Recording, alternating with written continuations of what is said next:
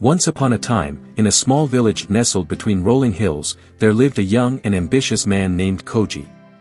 Koji had a burning desire to become the greatest archer in the land. He dreamed of winning tournaments, earning honor, and becoming a legend. He believed that mastering the art of archery would bring him success and happiness. One day, Koji heard about a renowned Zen master who lived atop a distant mountain. The master was said to possess extraordinary wisdom and could teach people the secrets of achieving their goals. With great determination, Koji embarked on a journey to find the master. After days of arduous travel, Koji finally reached the master's humble dwelling. The master, an old man with a serene presence, welcomed Koji. Koji eagerly shared his aspirations and asked, "Master, please teach me the way to become the greatest archer." The master nodded and said, "To achieve your goal, you must first learn the art of Zen archery." Koji was puzzled. He had expected to receive technical lessons on archery, not something called Zen archery. However, he respected the master's wisdom and decided to follow his guidance.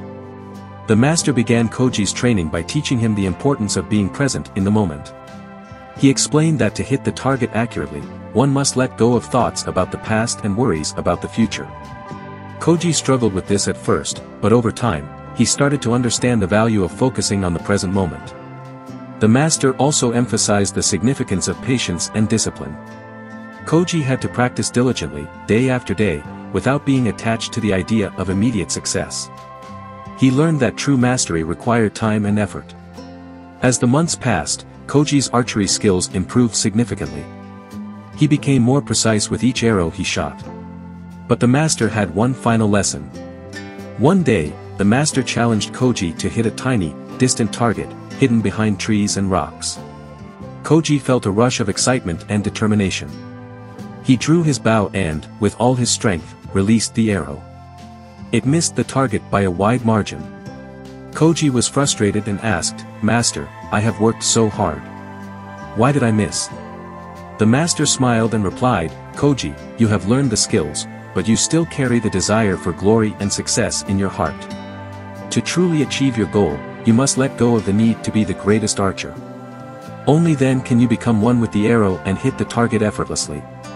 Koji was taken aback by this profound wisdom. He realized that his obsession with being the best had been holding him back. He decided to let go of his ego and attachment to success. Years passed, and Koji continued his practice, not to be the greatest archer, but to enjoy the act of archery itself. He found peace and contentment in each arrow he released.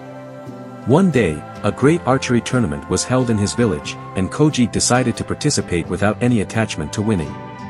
To his surprise, he hit the target with unparalleled precision, and the crowd marveled at his skill. Koji had achieved his goal by letting go of his goal. He had become a true master, not just in archery, but in the art of living. And in that moment, he realized that Zen had taught him how to achieve his truest and deepest desires by embracing the journey and being fully present in each moment.